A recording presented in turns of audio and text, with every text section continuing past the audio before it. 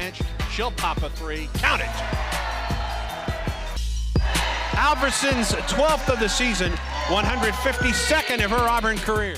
I have known Melissa Maines, the Director of Operations here, for a very long time. She was at Auburn on the staff there when I was getting recruited in high school, and then she was there with me for 3 years, my first 3 years there. So that was how I knew Melissa, and just by talking to her and maintaining our relationship, was aware of the position over here and was very interested in becoming a graduate assistant at this level. So just jumped on the opportunity and was really excited to be here.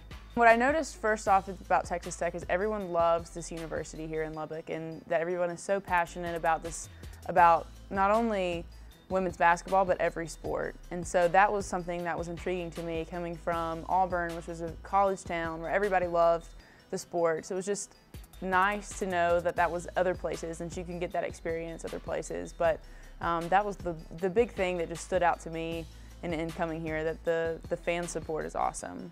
You know, I was biomedical sciences. That was my undergraduate degree at Auburn, and playing overseas just kind of had an epiphany sort of I really can't see myself getting away from this game, and coaching is something that always kind of been in the back of my mind. My mom jokes that that's what she says I should do the whole time. But I'm just, you know, I really just want to have an impact in kids' lives and be able to help them and to help them grow and to find young women and be a part of their lives in that way. And that's what was intriguing to me about going into the medical field, was being a part of people's lives. And I just realized that I needed to do that and wanted to do that through basketball.